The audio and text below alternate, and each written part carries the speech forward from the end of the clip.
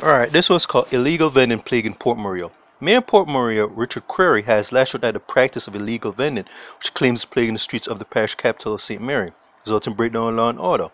And obviously disturbed Creary was addressing the monthly sitting of the St. Mary Municipal Corporation yesterday, argued that police have failed to address the issue of illegal vending, so the current problem of jostling for passengers among taxi and minibus operators who have refused to use the transportation center.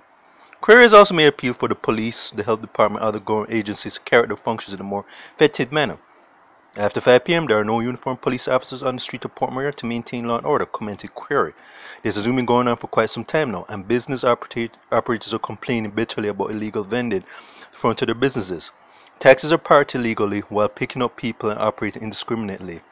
I do believe, yeah, that's nothing new, I might add. Mayor complained that disorder in tone affects emergency vehicles such as fire trucks.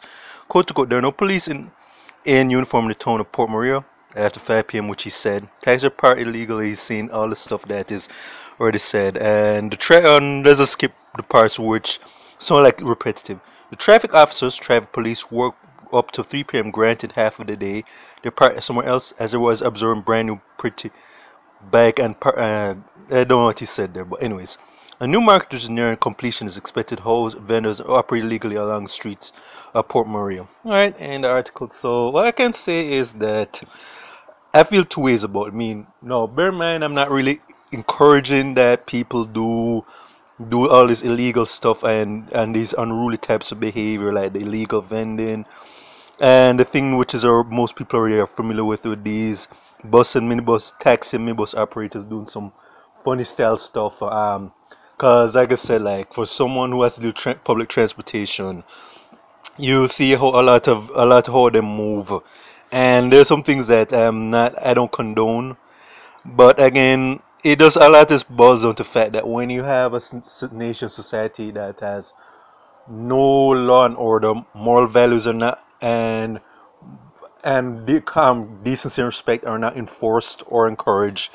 And again, the biggest top to have a failing economic system.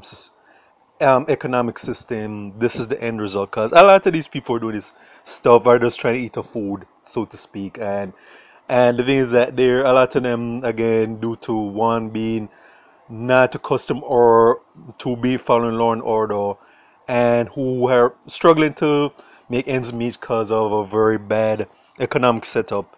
They're going to do funny style stuff like that. So this is why I feel two ways. I mean, I don't condone it. Do I understand what encourages a lot of them to do what they do? Yeah.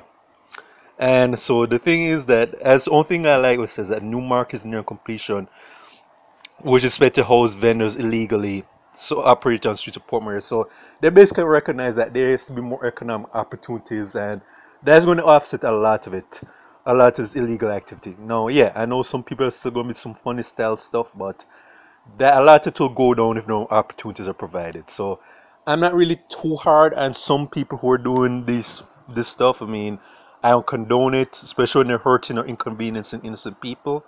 But I understand where a lot of it stems from. So let's see how this turns out. Hope for the best. More opportunities are provided and more people make good use of it. So this will go into State of Jamaica and Caribbean. Check out my YouTube pages, Miles Gusson Fern, Miles Productions. Okay.